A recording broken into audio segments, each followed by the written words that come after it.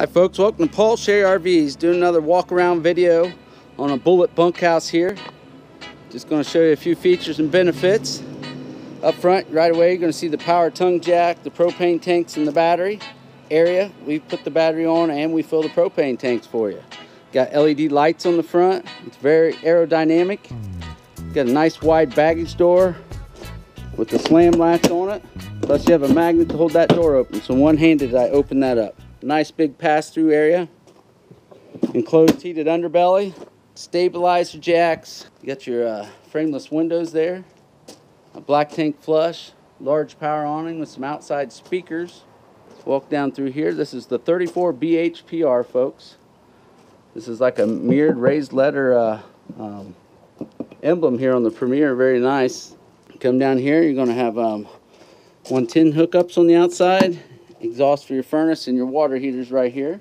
Got a 2-burner stove here, a sink, some hookup for a television, coax there, some more storage up above there, refrigerator, grill mount, nice tall cover over the kitchen there, easy to walk under, radius roof line, water runoff, snow melting, cable hookup, 3 slides on this unit, aluminum wheels you can see down there. Outside shower, there's your dump area. Your power cord comes out through there. Another dump area. City water, fresh water hookup.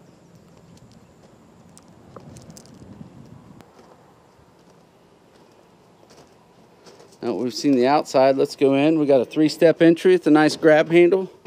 Oversized 30,000 BTU furnace for that cold weather camping. Coat hanging area. All your controls are right there. I'll pan through there. There's a tri-fold sofa. Lots of windows. The side windows actually open. Your boot dinette that makes a bed. Have an island right there in the center. Another slide right there. Solid surface countertops.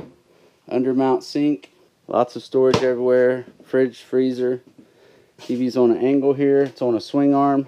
So you can have it in the living room or spin it around here to the kids' room for the kids.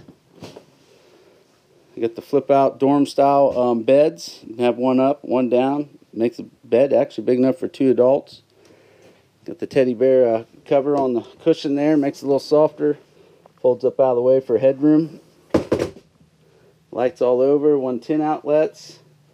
This little area works as your built-in ladder. That bed's a little wider on that side. Place for a television. Some storage inside here. Little curtain to close off the area for the kids. Lots of storage up underneath the television area. Forgot to show you that. I'm just going to pan around in here so you can see everything. Maybe touch on the bedroom and the bathroom. And that'll conclude our video here in a minute. Queen bed.